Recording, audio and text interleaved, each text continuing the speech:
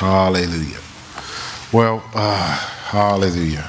Thank you, Father. Hallelujah. Glory to your name, God. Jesus Christ is Lord. All right, so today we've been talking about the all of purpose, but we're not going to talk about that today because the Lord said we was going to talk about something else today. So even though I had, I think, another week on that, but it's got to be obedient, all right? Yes, so we're going to revisit something that we had started, but then when we did the conference, I only did like 1 week of it. We're going to talk today about humiliation's elevation. Humiliation's elevation. Don't nobody run out the building yet. It's going to be okay. We'll be all right. We talk about humiliation's elevation. Let's go to James chapter 4. Let's start with James chapter 4. Ooh, y'all create such a great atmosphere. Y'all make it easy to do this. Y'all do. Y'all great. It's good to have good hearts. Good vessels for the Lord. James chapter 4, verse 6, it says, but he giveth more grace. But he giveth more grace. Wherefore he saith, God resisteth the proud, but giveth grace unto the humble. Resisteth the proud, but giveth grace to the humble. It says, submit yourselves therefore to God, resist the devil, and he will flee from you. Draw nigh unto God, he will draw nigh unto you. Cleanse your hands, ye sinners, and purify your hearts, ye double-minded. He give grace unto the humble. He says he gives grace unto the humble. Let's go to 1 Peter.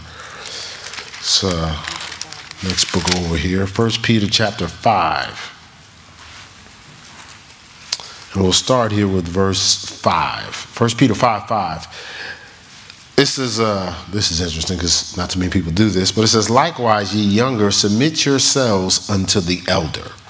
Ye younger, submit yourselves unto the elder. It says, yea, all you be subject one to another. So we all going to have to submit to somebody. I know that's kind of hard for some of us, but it says, be subject one to another and be clothed with humility. So we're wearing humility. For God resisteth the proud and gives grace unto the humble. Humble yourselves, therefore, under the mighty hand of God, and he will elevate.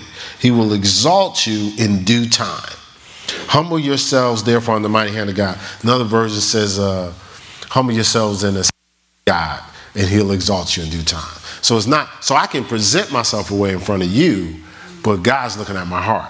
So on the outside, I may look humble. You know, I may look docile, which that doesn't, we'll find out here in a second, that's not really humility. But God is looking at our hearts. It says, humble yourself in the sight of God and he'll exalt you in due time. So if humility facilitates exaltation or elevation, what would pride do? Think about what would pride do? The scripture says God resisted the proud.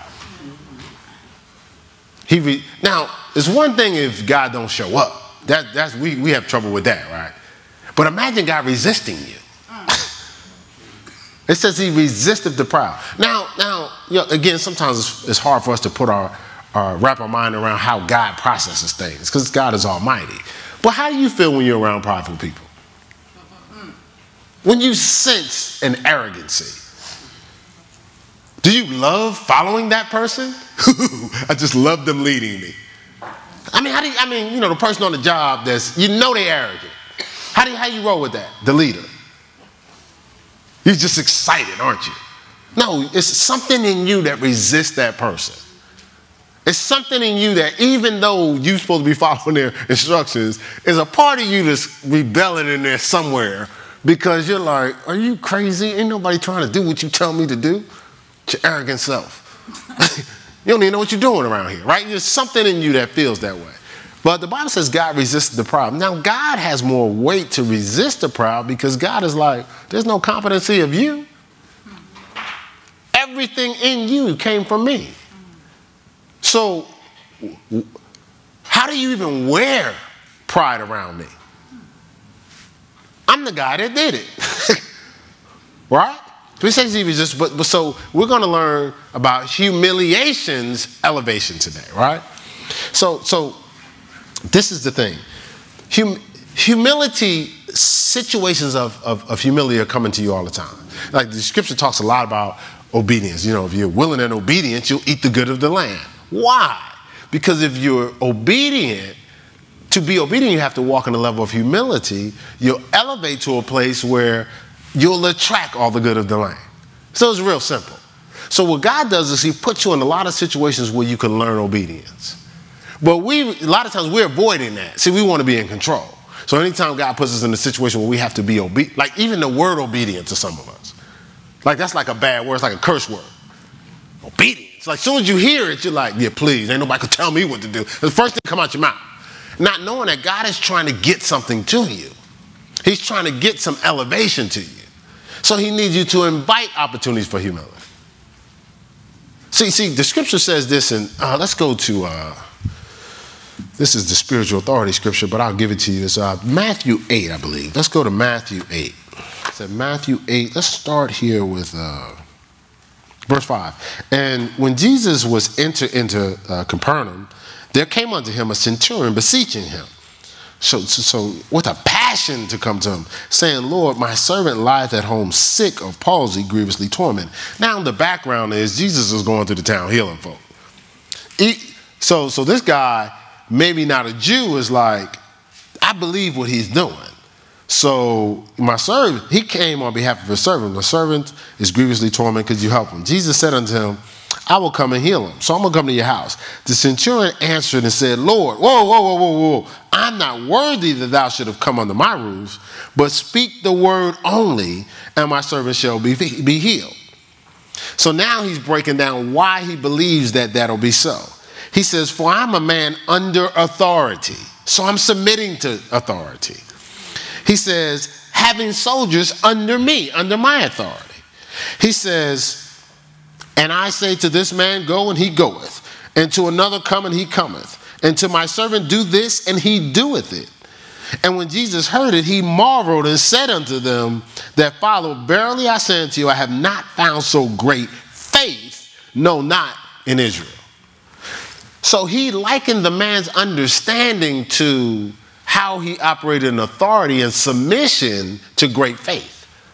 Because what was the guy saying? Oh, you could just speak the word.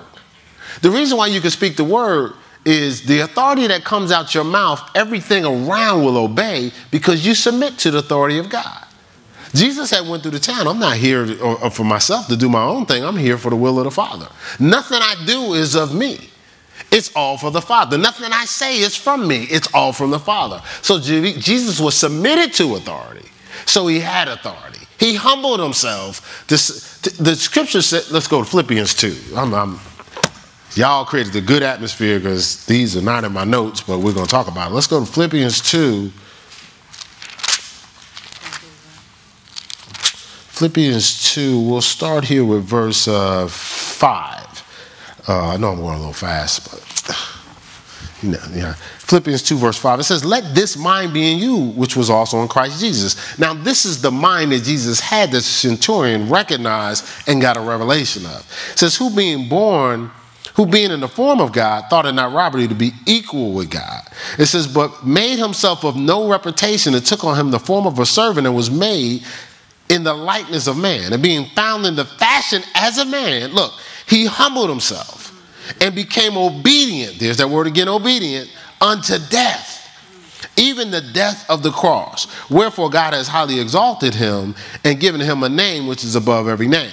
So look. So he grabbed this revelation of obedience and said, I'm going to eat this as my diet, my recommended daily allowance, obedience. And I'm going to eat it to a point where there's none of me left.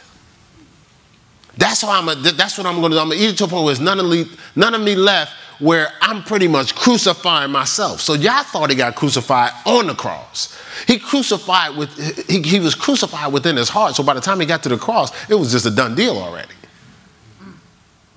See, he couldn't even get to the cross if he wasn't crucified within. Now he'd be like, y'all got me twisted. Cross? Legion, angels, come on down here. No. He was already crucified. He crucified himself to even come in this earth realm. The scripture says he became poor that we might become rich. Poor means to be without. All his glory, all his splendor, all his power, all his authority. He left that sitting on the right hand of the Father and came here on this earth realm. That was a crucifixion by itself. Wow. Then he started to live the crucified life, having the power to affect change and have restrained retaliation. Remember the sufferings. If you suffer like the suffering of the Lord, suffering is a restrained retaliation. I could save myself, but I'm going to give my life. No. I can save myself, but I'm going to give my life. See, so he was obedient. See, all this look, he made himself of no reputation. See, so when you're trying to save face, you're trying to look good. When you worry about, well, how come they're promoted? Well, how come they get to do it? See, that's about your rep. It's about you. See, so now are you going to die? Are you going to die to yourself? Are you going to be broken? We were sitting around last week and just meditating on brokenness. Somehow it came up. And so a lot of times we'd be talking about the word. So when my wife is talking, I'd be grabbing my little notes and writing down little different stuff that I get. So I got some revelation. And I think I hid that one from you. Like, normally I tell her, but I was like, nah, you ain't getting. No, you was teaching that Sunday, right? I was like, nah, you ain't getting this because you're going to teach it. But what the Lord was showing me, brokenness is our cross. See, that's the nails and the thorns going up on the cross. The brokenness, embracing what's going to break you. So embracing that humility when you could have saved face. Or when you have the credentials, but you're sitting back going through the process of learning as if you don't. Not always, I already know how to do that already.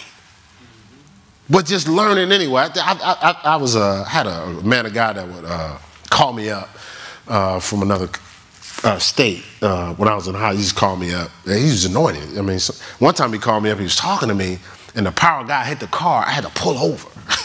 Like I thought I was going to get in an accident. So I talked to him. But the interesting about this guy, he was anointed. He was powerful. So if I wasn't humble, I wouldn't have got none of the anointing. Because the way he approached me was as if I didn't know nothing.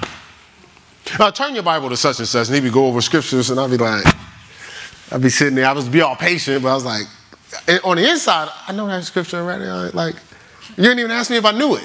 But I would be sitting there going, okay, so what other scripture? I just keep going through all the scriptures with him. See, I was extracting the power, even though it was humbling, because it was like basic, stuff I knew back, when I first started out. But he was walking through it see, when you read this scripture, what that means is, so I was like, okay, whatever. Now one time I was like, come on, bro. Everybody know that. This is Bible 101. You learn this in Sunday school. But no, I didn't do that. Because I wanted to get something. I wanted to humble myself to get something. It's not always about your credentials. No. Right? Okay, but anyway. Let's keep going here so humility must have your heart's invitation. It must have your heart's invitation. See, so you're going to be presented with opportunities for humility. You have to invite them, not try to get around them, not try to save face. You got to embrace them. Because because if you absorb it, if you let it engraft, if you take it into your heart, then you're in position for elevation, right? Because God resists the proud, but he gives grace to the humble, right? He exalts them that are humble, right? All right, so we have to let it get an invitation. Humility, guess what? Only has one audience. God. Humble yourself in the sight of God, and he'll exalt you in due time. So it only has one audience, God. So no one can see you have defended yourself. You could have defended yourself. They don't know you could have defended yourself. They don't know you could have saved face. They don't even know you used restraint. But God does. The sufferings of this present time are worthy to be compared to the glory shall be revealed in you. So God knows that you have restrained retaliation. God's looking at your heart. Like Jesus knew he can call down legions of angels, but they didn't. Jesus told his disciples that. He was telling, man, guys, don't you know I could have called down legions of angels if I wanted to? Jesus could have done a lot of things that they didn't know he could do.